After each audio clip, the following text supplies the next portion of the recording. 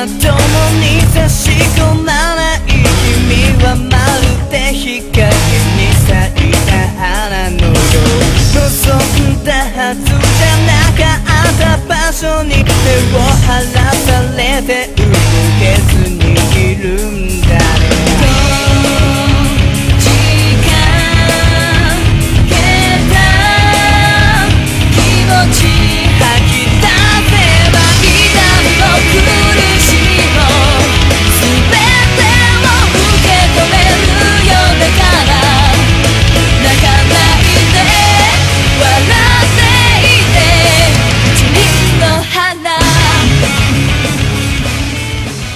Welcome back to another episode of GAMER-0. I'm your host, T-Heel. So, I told you this episode was coming, and it's kind of probably going to shake some people up and make you think a little bit, because the title, I'm sure you've seen it by now, it's all about Call of Duty and falling this holiday season. And you're probably thinking, what do you mean fall? I'm talking fall, fail, not do the big splash that Call of Duty does. And I posed this question out there, and this is really, something I've been noticing. And I wonder if you guys are picking up on it too, is that Call of Duty has always been Activision's 400-pound gorilla in the room, and everyone avoids them. They push their titles out, even if they're AAA, they push them out to avoid this title. But I think this is the first time that Call of Duty and Activision's brand has been weak, and people know it. I'm not saying that it's not going to do like good numbers, but the way I'm seeing it is everyone's just, well, let me set it up for you. So for the first time, you don't have the real Infinity Ward, not what's left, and you don't have Treyarch producing your Call of Duty for the holiday season. What you have is Sledgehammer Studios getting assistance from what's left of the Infinity Ward team and Raven Software. So all three of them are going in, and why would you say that they're getting all the support for this holiday season? And I think Bobby Kotick has realized that. The competitors, which are aplenty, realize this, and not one of them's these competitors is trying to take them out by themselves. It's like almost like a unspoken conglomerate that's after the Call of Duty franchise, and if they figure, if they break them now, they break them for good. And you're probably thinking, Call of Duty is like the biggest title, and it does what, 14, 15, 17 million units. And typically, yeah, but you have proven developers, and they've never really had strong, stiff competition. Maybe one or two games coming after that time frame. So there's always been plenty of money to go around.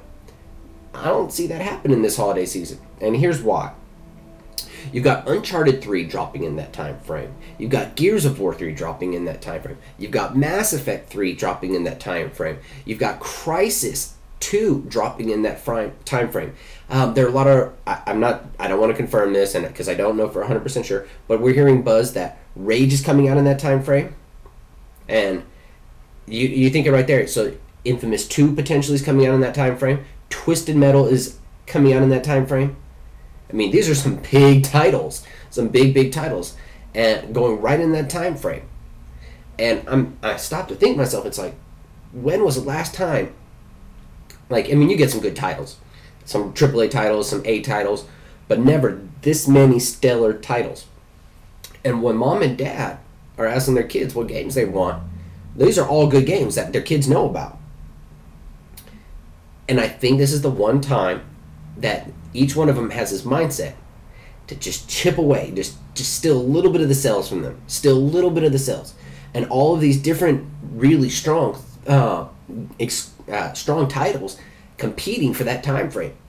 Can Call of Duty really just beat them all back with a baseball bat? Do you really think that?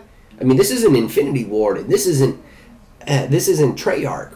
This is not one of them. This is an I wouldn't say unknown, but an untested Call of Duty developer.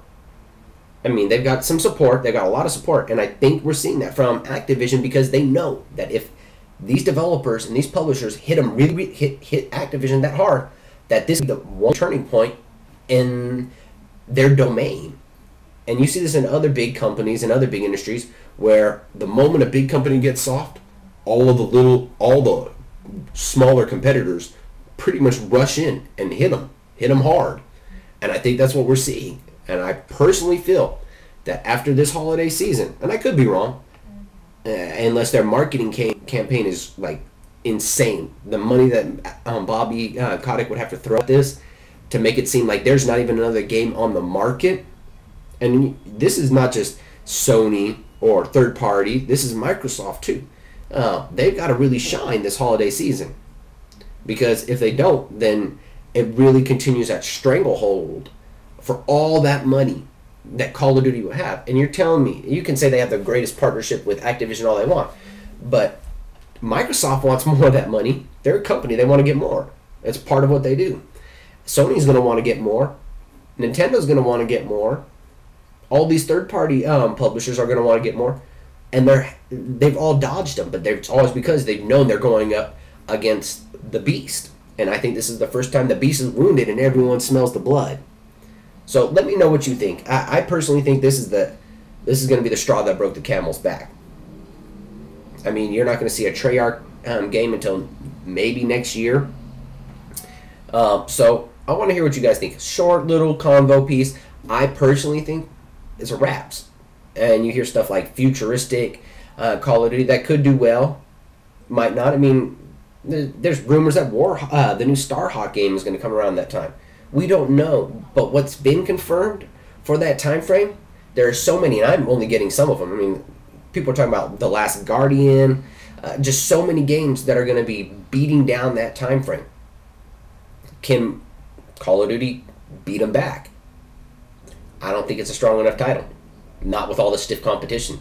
These are some great games, not even great games, unbelievable games coming at them, and I think it's a wraps. I think this is going to be, they probably won't do 14, 15 million. They'll probably do like maybe 6, 3 on each console, maybe 8, 4, but that's nothing like what they're used to. It's nothing like they're used to.